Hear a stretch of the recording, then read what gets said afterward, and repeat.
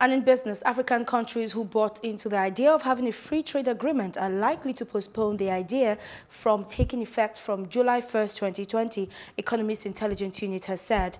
According to the London-based Business Intelligence Unit, the 27 countries, including Ghana, look unready for the trading to take place after exhausting their one-year grace period.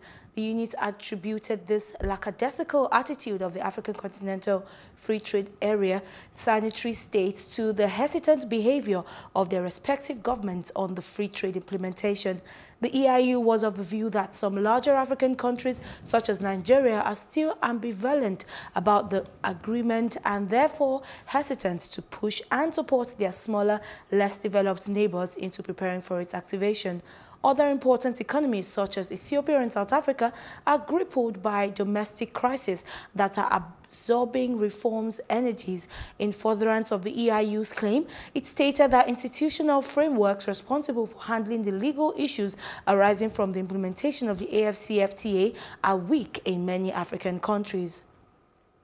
Meanwhile, Ghana is said to benefit from over £326 million from the UK government for various projects in the country as part of over £6.5 billion package.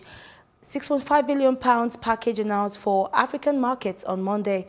A total of £26 million will be used to supply solar-powered water filter system in Ghana, amongst other projects. Meanwhile, additional £40 million will be expended on the development of the Kumasi Airport and £120.5 million for the upgrade of Kumasi Teaching Hospital. The announcement was made at the UK-Africa Investment Summit in London. The projects will be undertaken by UK companies and other African partners.